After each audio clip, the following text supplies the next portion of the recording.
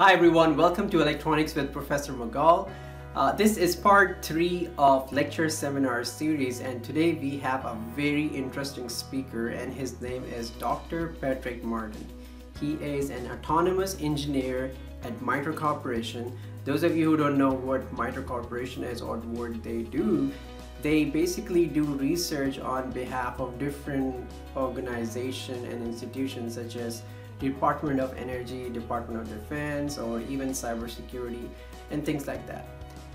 And the topic for today's talk is one of the hottest topic around. Yes, you guessed it right. It is on artificial intelligence and machine learning. The format, however, is a little different compared to the last 2 lecture seminars we had.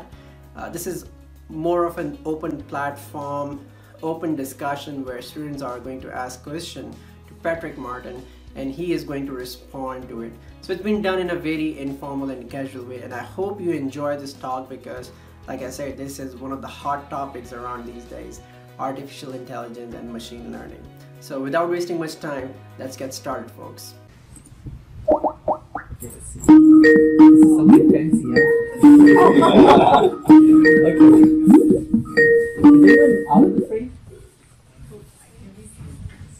Hey, Dr. Martin, how are you? Hey, how's it going? Good, good. Can you guys see these ladies and gentlemen, these distinguished students of mine? I do. They look very distinguished. Okay, all right. So, folks, we have Dr. Patrick Martin with us today from Mitre Corporation, and he's going to give us a talk on the machine learning and artificial intelligence. And without wasting much time, I'll just give the floor to you. Oh, okay. Well, did you all watch the video? Yes. Yes. All right, so that was my lecture. So what I really like to do is really gather from you what questions you might have about this technology, or really anything like that. Anything at all. Don't be shy.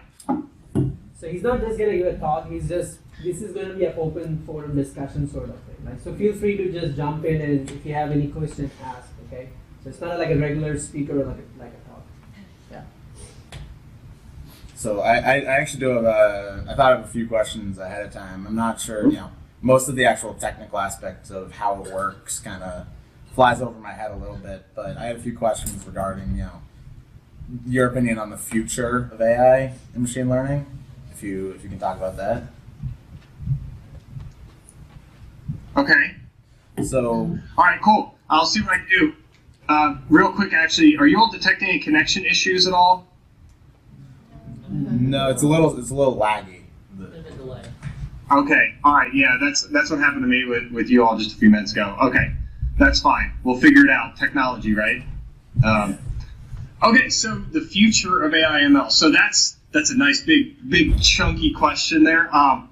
I'd say we've got a lot of challenges with AI ML because, for one thing, as my AI lecture that I gave to you all was very broad. It was about all the different subfields, and they've been around for 50 years.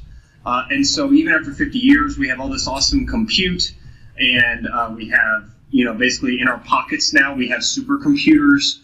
We still have not solved artificial intelligence. So in my opinion, as far as the big picture of, generalized AI, we are a long way from that, because we as humans still don't even know what it means to be conscious, or to be even, just the fact that we are having this conversation now and you all understand me, having another machine that basically would sit next to you and be something like kind of pretending to be a student learning new information. We are very, very, very far away from that. And so that's sort of like the big picture of AI. As far as machine learning, there's a lot of hype about it. Have you all heard or seen any of like these IBM commercials on TV? They make me cringe every time. It's like all these people talking about, yeah, we're gonna AI this and AI that. And really what they're saying is machine learning. They're taking lots of data And to me, we have a lot of, I think, as citizens, and you all are now, you know, in an ECE program turning into engineers one day. You should be cognizant of how machine learning and AI is sort of changing the way we do work. A lot of, because it's all data driven, we need to think more about privacy. You know, where is this data coming from? Do we have access to it? We have to be wary of things like that. So as concerned engineers and citizens, you all should be thinking about that with machine learning for sure. I do think there's promise. I'm kind of ragging on it right now. There are some good things about it. For one thing, image classification is big, and it actually works. I was doing my PhD when right before machine learning just completely blew up, and I had some friends who were the kooky friends who loved partial differential equations and modeling imagery and everything and building these classifiers that were really hard to do, but once they did, they worked flawlessly. And then all their work basically gets shoved to the side because of machine learning. That now we can build these image classifiers really simply. I think that that's a good thing. You know, we have some new capabilities, particularly in the field that I do, which is autonomous robotics. Having those modules available that have high accuracy rates is really good. That was my first attempt at answering your question. But we can continue to drill deeper if you all come up with anything else. Well, that's a great answer. So you just said you do autonomous robotics. You know, when you go into something like that, you pretty much have to bring up the idea of self-driving cars, right? You know, that seems like a fairly good analog to that. I'm sure you're familiar with I think MIT's moral machine. You know, the question of how should self-driving cars handle those situations in which, you know, it's impossible to do everything exactly correctly. You know, how does a machine like that, how should we train it to make decisions?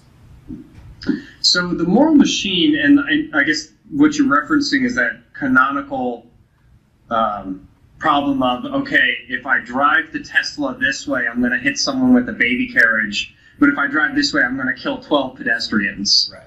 So that kind of measure, I don't know how, we can't even as humans calculate that. So I don't know how we would endow a machine with that, because in the end, like I said to you all in the lectures about machine learning, and in particular, well, I guess machine learning in particular, but AI in general, it's this notion of computational rationality.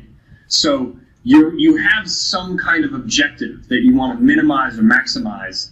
And so I don't know, in the end, we are the humans who design those objective functions. So maybe I wouldn't want to be that engineer that designs the objective function that favors the baby over the 12 pedestrians or vice versa. So I think that's that's something our society is going to have to figure out before the engineers do. I think that's probably the only way we can go with that is having more engaged discussions that are very that really wipe away the magic that everyone claims that AI/ML has, and really get down to brass tacks of what do we want to do as a society with this technology. Go ahead. I remember in the video you were mentioning the bias that can influence AI. I just was wondering if you could speak further about that. Sure. Hold on, I'm turning up my speaker a little bit. So the question was, could I speak a little bit more about bias? And when you hear people talk about bias in AI, they really mean bias in machine learning. Because machine learning, as I told you on the lecture, it's driven by statistics. Statistics is data that we capture as humans. It will always be biased. We can never get rid of the bias. But we can design experiments that reduce bias. And so really what I think we have happening right now are lots of excited engineers and computer scientists going, wow, look at this technology. This is fantastic. But they've never had like really rigorous statistics. They might have had it once in high school and went, oh, this is easy, I got this. But they actually need to talk to social scientists, because social scientists are the ones who have to develop studies that sample from a population in an unbiased way. And I think the AI ML community is finally realizing they can't just do it all with the computer and go, hey, I'm smarter than you all because I majored in computer science and you're just a social scientist. Honestly, they know far more about how we reduce bias, and it's a front-end problem. It's how do you get the data? There are people out there who claim that they can sort of like make things less biased later, and I find that research full of crap. So there are probably people who are tenured who are pitching that idea. In the end, it's data. You have to go to the front end of it. So that's what I was getting at with the bias of machine learning, is you need to absolutely understand how what is the problem you're trying to solve, and then go all the way to the front end and go, what are the data requirements? And then once I know the requirements, how do I make sure I'm sampling that data in a fair way? Without doing that, then yes, you will build a statistical model using machine learning that will be biased. And it will just be more biased than if you did a better job at the front end trying to change how you collect your data. Does that help? Yeah, thank you. Okay. So I have another question. So, a big thing I know for the future is, where a lot of people want AI to start making decisions, big, large decisions based on data it collects, right? Sort of fast track a lot of those processes. So when you get to that level, how do you ensure that the decisions these machines are making are transparent? There's going to be a lot of people who, if AI make decisions, say, there was a case, I think last year or something, where there was a lot of teachers in some state getting fired based on machine learning algorithms, but nobody knew what the parameters were for those. So, do you think it's important that we have transparency, and if so, how do we achieve that in the long term? Yeah, that's crucial. And actually, your example there, I've not heard about that one. That's pretty brutal. There's other ones that have to do with sentencing. So in the criminal justice system, there's a model called the Compass model, and it's a completely proprietary closed model, so no one knows anything about it. Yet judges, depending on the jurisdiction, and they pay for this model, they will use it to make recommendations on sentencing, and we have no idea where the data came from to build that model or anything. And so what I'd say we need to do more work on, I guess going back to the bias question, we need to do a better job. Transparency starts with the data. And so if you understand the data collect process, the things we are collecting from, whether it is human entities, whether it's cars, teacher evaluations, whatever they may be, we have to make sure we understand that data set. Then when you build your model, so in the machine learning lecture that I told you all about, it's data first, and then you are fitting a model. So if it's like supervised learning, you have some tool. Could be a neural network, could be a linear regressor. There's dozens and dozens of tools. You have to make sure that that model is something that we can interpret later, that we as a human could come back and query and go, okay, well, why was that decision made? If it's a neural network, you'll never get that answer really. People who do research in neural networks just say, oh yeah, just look at all the parameters. There's only 5 million. And I'm done at 4. I'm done at 4 parameters. If I don't know what your model's doing with 4 parameters, don't bother. But then we have this trade-off. It's like those neural networks really are awesome at certain things, but we don't really understand what's going on. It's basically the data comes in, it plays pachinko through the neural network, and then out pops an answer. And there's still a lot of research that has to be done to make better neural network models, but I don't think we'll ever achieve a point. There are researchers out there who are poking at this, but I think we're still a long way from understanding, why does a neural network wire in a particular way with the data. So then you might want to think more about, well, how do we build models that are simpler, that we understand? Maybe they're not as accurate, but it becomes, we as the humans, because again, we know more than the machine, it's just a tool. And so we'd be building a simpler model that really would work with the human. So it might be you get something like a linear model that we understand, we can draw a line, we get that, but maybe its accuracy is not as high, but that's okay because it should just be sort of like a first pass. It might say, so in that teacher example, if it was a model that we know nothing about, it just said fire for these 50 teachers, someone will just say, oh, okay, it must be right. I don't know anything about it. Instead, you have something that maybe is not as accurate, and then they're told, oh, by the way, this is a tool, but it's not super accurate. It's more of a flagging mechanism that you should follow up. That, to me, is a more effective application of machine learning and AI, is it has to be with the human. I don't see us, I actually do not look forward to the day when we just say, you know what, we're going to throw these complex models into some system that just makes a decision for us, and then we never go back and look at it. So one kind of terrifying example is what China is doing right now with facial recognition. I don't know, have any of you all read about anything that they've done over there in China? So basically every citizen in China is tracked. Their faces are tracked. Everything is tied to their bank account, their job, everything. And so if you just imagine this, you're on WPI's campus and you jaywalk, but you've been visually recognized, and then later you get a ticket for jaywalking, and they say, and also that's a strike against you, you'll get kicked out if you jaywalk 2 more times. That's effectively what's going on in China now with their citizens for everything. That if you do minor infractions to major infractions, everything counts against you to the point where you won't be able to get a job. And so that's some pretty terrifying stuff, especially since we are more of an open society, and we respect civil liberties. That's an example of also this type of stuff being taken too far, as far as I'm concerned, where we believe in the data, we believe in the processes, the computers, and we don't really put the human back in the loop to question. So I think that, to me, is as you all are going through engineering education, you will come across more and more AI and machine learning concepts. Keep that in the back of your mind, that AI and ML are not the solution to everything. You should think about, well, where does the human fit in? And how do I design a future system? Whether you're on a team at Tesla building the next autonomous car, how does the human fit in? That needs to be explored. It should be front and center. I have a question. So, you mentioned facial recognition. I know that,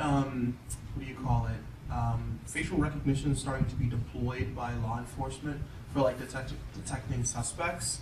And I know that there's a discrepancy in accuracy in facial recognition, but depending on, your race, it's not as accurate.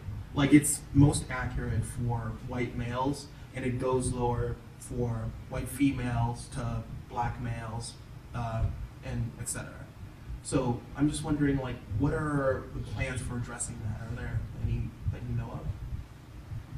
So what you're referencing, I'm actually familiar. There's a great TED Talk by this young researcher from MIT Media Lab who first uncovered that. All right, did you see that TED Talk? Yeah. I see you nodding. Yeah, it's a fantastic talk where so in the end that comes back to the data and the bias questions. I believe. Did you ask me about the bias question as well? Yeah. Your voice sounded familiar, but the camera wasn't turned over to you. So it still goes back to where are we getting the data from?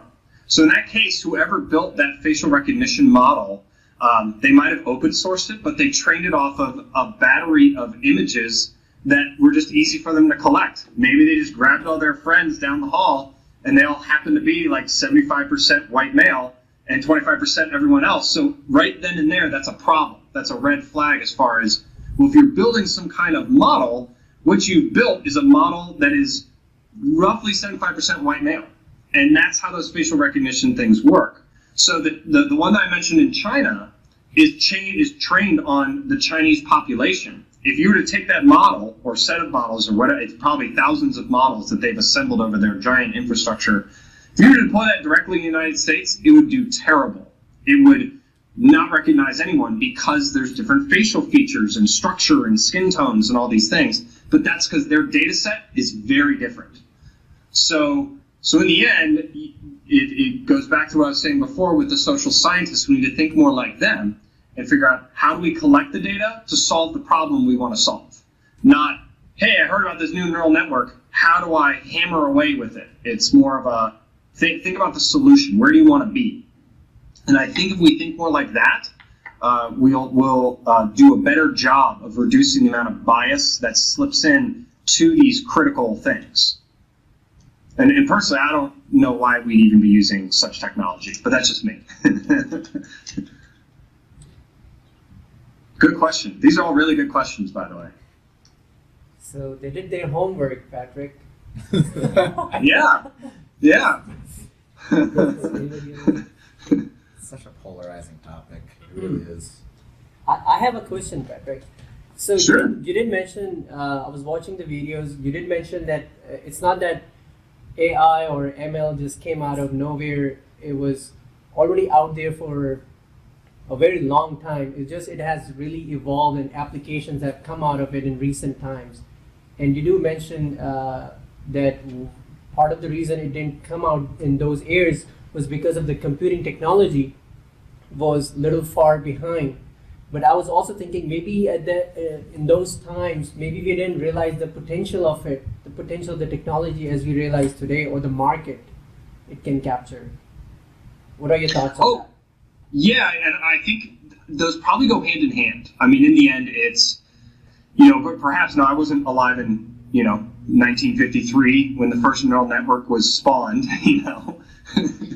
or I'm doing a really good job, drinking my Soylent Green and freezing my body, every 5 days to stay alive. But so yes, I'd say they probably created these things, and the scientists originally thought, oh, this is going to change the world. And they did. I mean, that's the thing is when you go back and you read old papers, they do talk about applications such as image recognition. I don't think they were talking all the way to facial recognition, but they were trying to solve problems with like very simple rudimentary robot arms grabbing blocks and just moving them around. That was in the 60s when they were doing some of this image recognition stuff. So they were just excited enough that they had math and some very simple computing that could exercise a prototype. And I'm sure some of them thought, oh, this would be a great thing to have, but part of those AI winters when things would crash, that was typically when people were bringing things to market, trying to get it up the cliff, and then they realized this is not going to scale, and then everything tumbles down. So I think that is coupled with the technology, like the computing technology as well. They go hand in hand. I mean, I just think about the internet itself. When I was in high school, I was using dial-up still. My parents didn't cancel their AOL.com dial-up account until like 8 years ago. And I went, okay, it's dead, everybody. Okay, let's move on. But with that, dial-up, I didn't think I would ever, hook up one of my video games over dial-up and be playing with friends. And within 3 years, or 4 years, the first Xbox came out, and I was fragging people in Halo on my local area network at college. So that was computing, that was networking, and also people creative enough to utilize those resources. So it's all going to go hand in hand. Nice, thank you. Sure. I've got another question. So you mentioned before that you think AI and machine learning should be used largely to make suggestions on actions that humans should take. You said you dread the day where the machines have to make the decisions, and that's very good. But what happens when we get to the point where machine learning and AI is used on the other side of things, on the malicious side of things, to create these, I'm sure you've seen the media reports of the AI creating these incredibly realistic fake videos and pictures that's completely undiscernible to the human eye. So what happens when one of our good AIs flags one of those and sends it for manual review, and the human eye can't discern a difference in that? That I have no idea. That's a hard problem. But it does highlight the fact, so also keep in mind, so like all this image recognition software, in order to build the data sets, there has to be a human there drawing a bounding box around my face and saying, Patrick. I mean, that's basically when you, I don't know how many of you have used like Apple Photos on their laptop or desktop or something. So I noticed the other day, it actually queries me to like label my own kids and my wife, like, and my in-laws. And it gets really confused with the babies in the family. It'll like take one baby and say, oh, this is Samantha, right? I'm like, no, that's my son, that's Andrew. But it's because it's facial features, but I'm the labeler. I'm actually sitting there going, oh no, that's this kid. I could feel like I could just change it and say, actually no, I'm gonna really make my life miserable and change it to be one of the other kids, and then it propagates through the entire data set. So with that example you were describing, basically the machine learning basically thing was like a neural network backwards, the machine learning, the neural network that we're saying, okay, generate this frame of a fake video with these parameters. So I send in the parameters on one side, the fake video frame comes out on the other end. That is based off of data that we have labeled and created in some sense.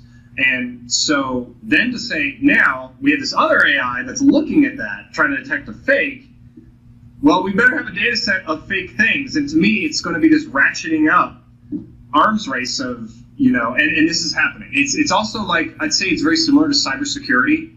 The cybersecurity world, they'll deploy a solution and it's bypassed in like a day. And they have to keep ratcheting it up. I think, unfortunately, we're going to be in the same case with AI and, well, I gotta stop saying AI. Machine learning, these neural networks that are pumping out this data, new data. We will just have to be vigilant. And that's where it's going to come down to. I think there is a DARPA program that launched recently that is studying that very challenge you're talking about. And so there's people talking about somehow embedding cryptographic signatures inside of neural nets and stuff like that.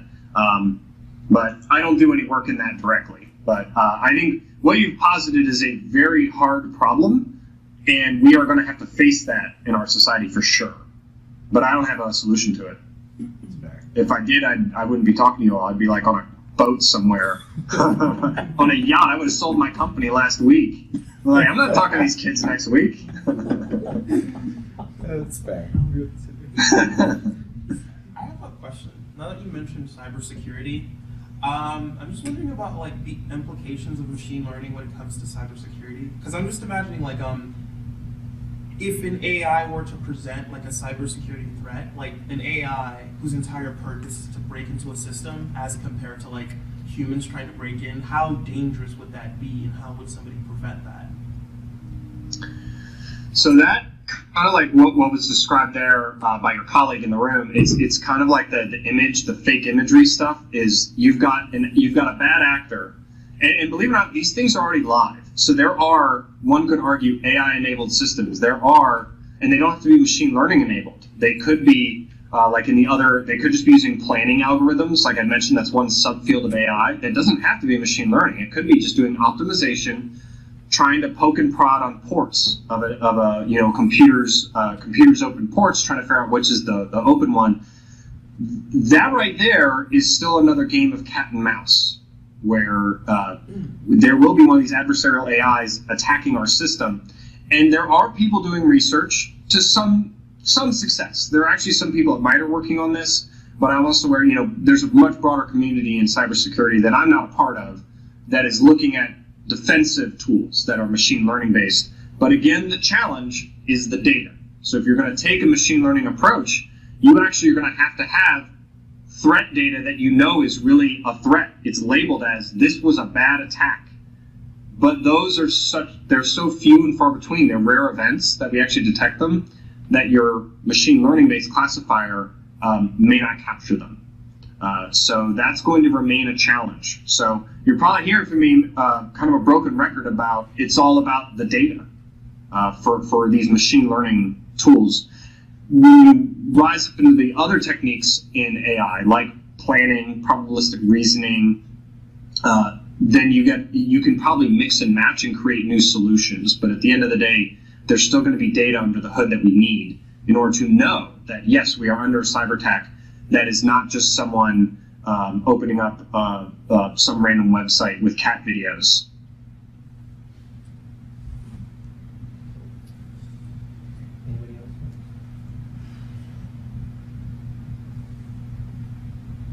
how many like countermeasures are there to like malicious AI and machine learning? Like I know there's like CAPTCHAs, which I'm sure everyone here has used before, but are there any other things like in the works? Like Oh, I lost your audio. Could you restate that? I lost your audio for a moment. Yeah. What kind of like countermeasures are there against malicious AIs? Because I know of like CAPTCHAs, which everyone here has used, but are there any other things like in the works or? That I don't know. There is certainly, well, I don't know in detail. I know there are some DoD efforts to try and basically create techniques for stopping these adversarial AI-based systems. But I don't have a concrete example for you. But I will say, whenever you do a CAPTCHA, you're actually helping a machine learning algorithm.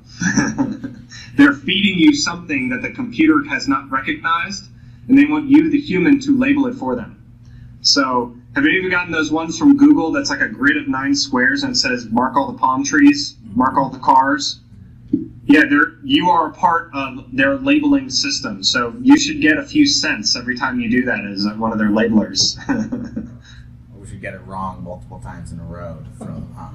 Right, I do that for fun sometimes, just because I'm like that. But no, I'm willing to suffer like 3 invalid login attempts just to maybe add a little noise to their classifier that they're going to try and make money off of. So there are, on the subject of like CAPTCHAs and all those countermeasures. I know there are, some, like for example, some AIs or machine or like neural networks right now that say have Twitter accounts. Do you know how they got past the "I'm not a robot"? No, I don't. My guess is there was a human that set up the account. Someone from an Eastern European country that set up an account. I don't know why they would do such a thing. A fake account that's just going to blast a bunch of nonsense. More likely it is a very smart adversary who is just opening the door to insert the bot, and then they walk away. That's really the only way to overcome some of that stuff. But who knows? There might be someone out there who's aggravated like me with all those Google CAPTCHA things, and now they've automated that too. So. How do I throw off robocallers? Again, if I knew that, I wouldn't be talking to you all. I'd be like basking in the sun in Mexico or something. I can see how the questions are I don't know. They bother me all the time too. I just hit the stop button or whatever. I silence them. Actually, on that topic, that is an interesting question. All those robocallers, I can't imagine, that actual people are deciding where those calls go. How do, those centers, like, how do they determine who those calls go out to? I got a call the other day from a Chinese consulate in Washington, D.C., and I've been to D.C. once, and I don't speak a word of Chinese. So what algorithm decided, hey, this guy in Massachusetts, really needs to get this Chinese phone call? I've gotten that same phone call. Yeah. We're like robocall brothers. That's amazing. Yeah. Nice. Wow.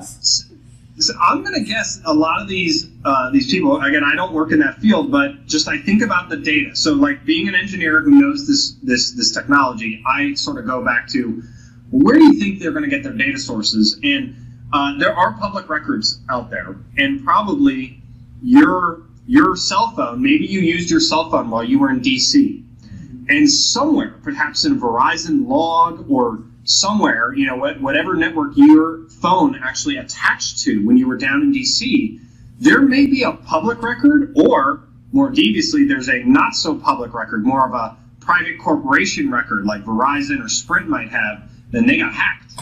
And then they're using that, they're harvesting the data. And if anything, the robocallers are probably just looking at proximity to wherever they want to target. And they're just randomly sampling from the list. It may not even be a machine learning thing. It's just writing clever software. But I would say you're getting more into like cybersecurity risks of some of these companies that log all of this data about us, gigabytes upon gigabytes of data. All it takes is one adversary to get in there, and then they've got a whole ton of data on us. to create robocalls, and that's probably what happened. I mean, heck, all the robocalls could have started because, let's see, how long ago is it now? 3-4 years ago, when the government OPM, the Office of Personnel Management, was hacked by the Chinese, and 40 million people's, including mine, are actual applications for our security clearances, which carry everything: Social Security of yourself, your spouse, your parents, everybody was all harvested. So all of that then gets sold into the black market, basically information black markets and stuff. So yeah, there's lots of probably data out there that these systems can use. I hope this is really cheering you all up on a Wednesday. I love it. Like, I love technology, man. This is great. Sign me up. I want to be an ECE major. That's what the goal is, Patrick. Yeah. Oh, I'm sorry. Well, I guess we should learn about machine learning then. Yeah, basically. Yeah. Maybe Most not. of them are. Maybe not for long. Awesome. So, how do you see the future? Like, how long before we see autonomous vehicles on the streets and the roads, and how is the government ready for it, or are they supporting of these efforts? Yeah, that's a good question. So we're struggling. So, you know, I've supported some parts of the government that are thinking about how do we regulate autonomous vehicles. And because we live in this weird confluence of autonomous vehicles are still in the research lab, and yet we have all these companies just dumping billions to try and be the first to market. I do not think in the United States specifically, because again, we are more of an open society. We have our own system of government is federated. You know, we have going from the local communities, you know, including, you know, the universities like WPI to the townships and the cities that these places live in. Then that rolls up to the state, which then rolls up to the federal level. There's less top-down control, and that's going to make it harder for us to adopt autonomous vehicles. So we're going to see it piecemeal for sure. I know I have a student who is working for, let's see, what's the company? It's a former student of mine who he's working for Optimus Ride in Boston. And what they are developing, they're saying, you know what, an autonomous car like from Uber or Tesla, that's science fiction. We're over a decade away, which I would agree with. Like, we're far longer away than people think with those. They're focusing on something smaller, autonomous shuttling. Basically, if you have a district, you know, maybe a planned community or a campus, let's say, like WPI, and you have autonomous golf carts, let's say, that is a more controlled environment. I think we'll see those sooner than we'll see, you know, an actual no one in the car Tesla driving around our cities. I would be very afraid of those because we don't have the regulations in place. We don't even know how to certify them. So I think we still have a ways away from that. There will be, I think, some insertions of autonomous vehicle technology we will see in a little more closed environments, for sure. So I think that's within 5 years. We'll see more of that, for sure. I know down here in Virginia, we just had, and actually New York, there's some places that have approved with the FAA, basically highways for drones, for air drones. So I know in New York, there's about a 50-mile stretch where there is clear airspace where your drone, they could set up like a UPS shipping of, you know, stuff via drone. So we're going to see other examples like that. But I think I'm trying to think, there was a Super Bowl ad that was hilarious not too long ago. It was an Audi ad. It was this Audi ad where all these people are running around because there's drones flying everywhere. Does anyone remember this ad? I do, yeah. It's like 4 years old, and they're like crashing into everything and chasing people down. And some guy, of course, gets into his Audi and like drives away. And but that notion of just total chaos of drones, I think we're not going to have that. The regulators are at least getting their handle on what needs to be done with that, at least in the legal sense. I think there will still be illegal uses of drones that we'll have trouble with. But you know, that's what the DoD and Department of Homeland Security have to solve. Nice. Anybody else, folks? one more question. Doesn't even have to be an AI question. Give me anything. I used to teach ECE. I love ECE. What do y'all type? What classes are you in? This one? No. Okay. Excuse me. Is the only one right now? Just that. I think BC 2010. Yeah. 2010, yeah. These are mostly freshmen. Yeah. So they're taking electrical and computer engineering freshman level courses. Okay. Very basic. Well, good. Well, we need more machine learning skeptics, so that's what I hope I've turned you all into. Yeah. So you can understand there's good stuff and there's bad stuff, and I hope that will help you as you all move through your career here. Awesome. Is there anything else, Patrick, you'd like to share before we wrap this up? Folks, any question? One last chance. Waiter has one more question, Patrick, actually. Have you Oh, you got another question? of Taybot by any chance? Oh my god. Taybot by any chance? I'm sorry, can you say that again? Have you heard of Taybot by any chance? No, I haven't. Oh. So, Oh, wait, the Tay, the actual the Twitter Yeah. Taybot? Oh yeah, I've heard of that. Yeah. See, in my head, I'm thinking of like an actual robot running around on the ground. This shows you where my brain is. So yes, Tay is terrifying, but also completely expected. How do we prevent a Taybot? Like, if we sort of like unleash an AI on the internet, how do we prevent it from becoming a Taybot? I think there has to, so Tay was basically an unfettered machine learning system. We are going to need to build, really, it becomes an engineering problem. We need to take, there was some algorithm at the core of Tay that's doing natural language processing and learning patterns from the interactions with users. We need some other kind of engineering that wraps around it that effectively is the we need to cut this thing off filter, or things that reject certain types of interactions. I think that's where it's going to be. I was just at so here at MITRE last week, we had this thing called we call them a technical exchange meeting, where a bunch of people from government and MITRE get together, and we were talking about how do we do AI right. And to me and many others here at MITRE, we consider it really a systems engineering problem. It's the algorithm, the machine learning or the AI algorithm that you deploy is just one piece of your engineered solution. So you need to make sure that the rest of the solution keeps that in check, or keeps it on its narrow focus. And then you will prevent things like Tay. So Tay, I think that was just Microsoft Research trolling the world, and they did a wonderful job. I think they underestimated how fast trolls on Twitter would feed Tay so much bad data. Yeah, well, it's a lesson about life. That's why I had to kill Twitter and Facebook and everything like 3 years ago. It was like, nah, I can't handle the internet anymore. That's another good question. How do you handle bad data? Do you just blow up the model and start afresh, or is there a way to if a model's founded on bad data, is there a way to correct it? No, you would want, if you know that data is fundamentally flawed for the problem you're trying to solve, then the model will be flawed and you have to trash it. And what you do is you instead go back to your data and clean it, whatever your metric for cleanliness is, whether it's, you have more values that are, that are sampled correctly, you've accounted for bias in what you're trying to do. But yes, in that case, if I was handed a model and I knew the data was bad, I would just say, forget the model, give me the data.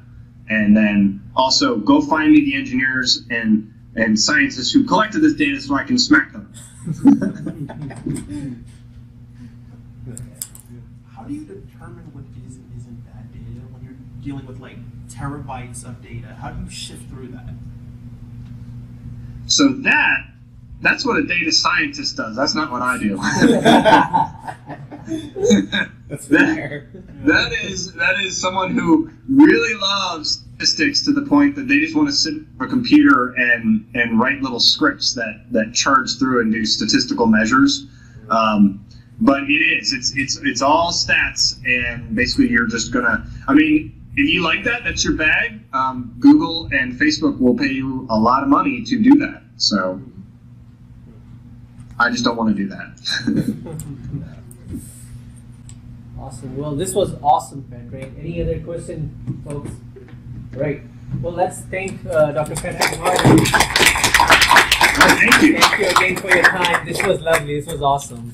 Better than I was expecting, great. actually. I was worried about the technology part of it, but I think we managed it well. Yeah. Yeah. Well, next time we'll put tape out on here. All right. Awesome. All right, I'll close Good the luck window. with your studies, everyone. Thanks. Bye.